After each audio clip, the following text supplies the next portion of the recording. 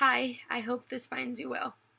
As you may know, about 6 months ago, we began a program to help women leave prostitution and find a new life in Christ. Today, we have successfully incorporated 5 women into our program, and they have all been transformed. La Café, the restaurant, has been gaining a lot of popularity amongst the community and has allowed us to pay expenses such as the women's salaries, and even with help of some donors, we have put their kids in a private Christian school to better their education. But today there is a worldwide crisis, and we are definitely not immune to it. Guatemala is in a nationwide lockdown because of the COVID-19 virus, and we have closed the restaurant, which has left us with no income and no way to build it. I wanted to send this video because I want to share with you this burden.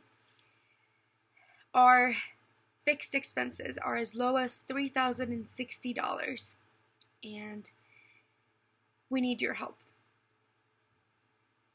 I told these women, I promised these women that God would not leave us, and I believe He won't. If you are not able to donate, don't worry about it. I know God will provide. God will use somebody else.